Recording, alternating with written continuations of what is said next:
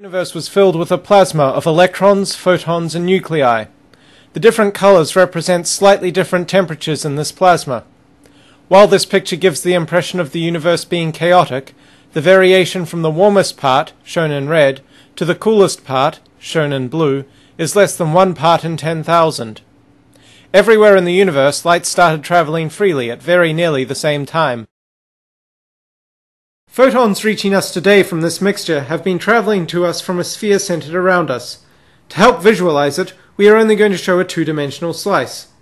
Everything we see in the universe today through telescopes had to be created within this sphere. We call this the edge of the observable universe. Nothing outside it is visible to us. We are only going to show half the sphere, so we can watch the progress of a photon toward Planck, which will be in the center of our frame.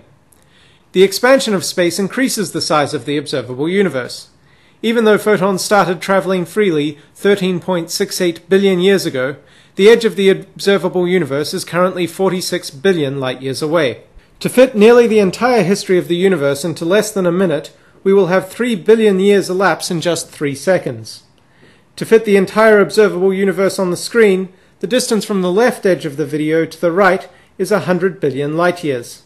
Because the scales are so large, the photon will appear to be moving very slowly. Ready? Let's start.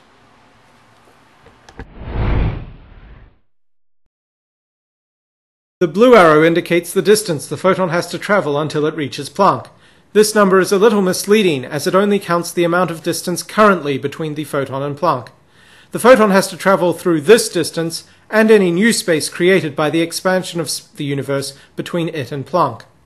The green arrow indicates the distance the photon has traveled. Although the photon started a mere 36 million light-years away from Planck, the distance the photon has traveled is a lot bigger. We see that most of the distance the photon has traveled is not the original 36 million light-years, but additional space created by the universe expanding. Our photon was emitted when it was only 36 million light-years away from Planck. When the photon finally made it to Planck, it had traveled a grand total of 13.68 billion light-years.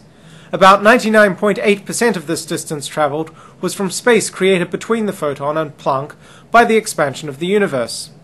The surface that marks the edge of the observable universe today also started only 36 million light-years away. Even more space was created between Planck and the edge of the observable universe. After 13.68 billion years, the edge of the observable universe is 46 billion light-years away.